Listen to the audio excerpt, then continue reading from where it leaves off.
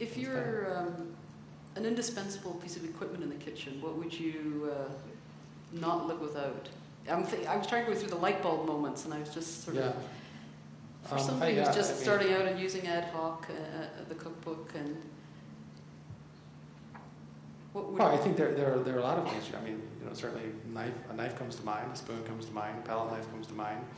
Now, you don't like tongs. Forget the tongs. Forget the tongs. You're not a tong guy. I think equipment, when you think about cooking, it's an equation. And I've said this a couple of times today because I've been interviewed a couple of times. But I always stress this, is that it's a very simple equation. It's about product and execution. Does everybody agree with that? No matter what level you're at. French laundry, it's about product and execution. Ad hoc, it's about product and execution. We all know what the product is. It's the raw ingredients. It's the artichokes. It's the proteins. It's all those things that we can go out and buy. The butter, the cream. The execution, of course, has several elements involved in that, and that's number one, your skill. I mean, that's part of what execution is about. It's your ability to execute. But right along with that is equipment. We think about equipment: pots and pans, knives. Stoves, what's your heat source? Is it gas? Is it electric? Is it propane? Is it induction? Who knows?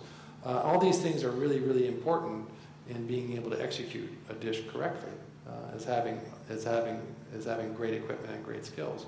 Now, of course, if you don't have good ingredients, I don't care what kind of equipment, what kind of skills you have. The food is going to really represent the quality of the ingredients. So it's really up to you as a chef or a consumer to really continue to resource better and better and better and better ingredients, right? I mean, it's hard for me to speak about Canada because I'm not really that familiar with it, but I see what's happening in America, and I can only think that the same thing's happened here. In my lifetime, in 30 years, not, I wish I was 30 years old, but in my career, the past 30, 35 years, seeing what was available when I started cooking and what's available to now, it's just extraordinary what we have available to us, the quality of the ingredients, the versatility of the ingredients, the variety that we have to deal with right now. It's amazing. So resourcing, and most of that comes from chefs.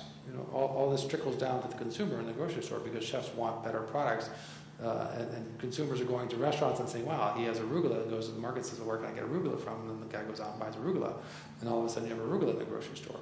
But the quality of the ingredients are really up to you, and making sure that you continue to ask for better and better ingredients. And it's difficult, and it's really kind of an elitist approach, because really it comes down to money. At the end of the day, it's always about money.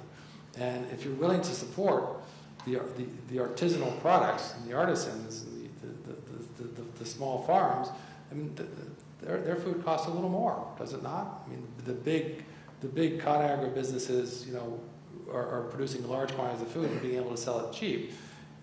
But the quality is not there. So we really have to be able to support our farmers, our suppliers, and we can only support them by buying their products, and sometimes buying their products costs a little more.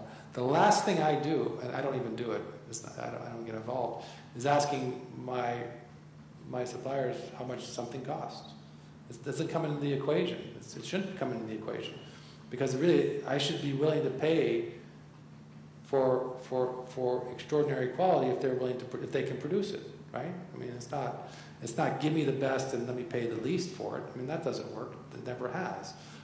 So when you think about what food represents today, and you talk about the Monterey Bay Aquarium and the Seafood Watch and all these different things, and sustainability, it is somewhat of an elitist attitude.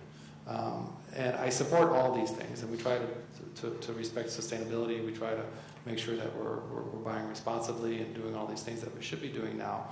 But it costs more. It can always cost more.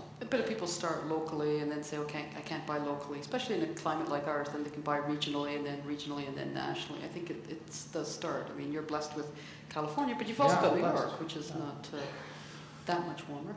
No. But when you're at home, what kind of a chef are you? It was funny. We were in this store over on the corner. What's the name of it? Begins with a P. Pusateri. Pusateri, and there was a woman in there buying peaches. And I'm saying to her, I couldn't believe it that I saw peaches there. It's November. And she's like, she's picking these things up, and they're almost dehydrated because there's no moisture in them. And they don't smell like anything. And I said, don't buy those peaches. I said, smell it. It doesn't smell like anything. And of course, she wanted peaches, and she bought them. And then as I was leaving, I walked by her. Where is she? She's buying cherries. I mean, it's like Chile cherries. I mean, they're from Chile. It's like, why are you buying cherries and peaches in November? It's the same old thing. If you have it, they'll buy it, no matter what the quality is. I think we have to kind of change the way we think about things. Well, simplicity is hard to do. I mean, if you don't have as much available, but you have the best. There was like 12 varieties of apples. I mean, just beautiful apples. I mean, there's apples everywhere. It's like, this is apple season. Why? And we have terrific apples. Pears, apples. I mean, why aren't you buying pears and apples? Yeah.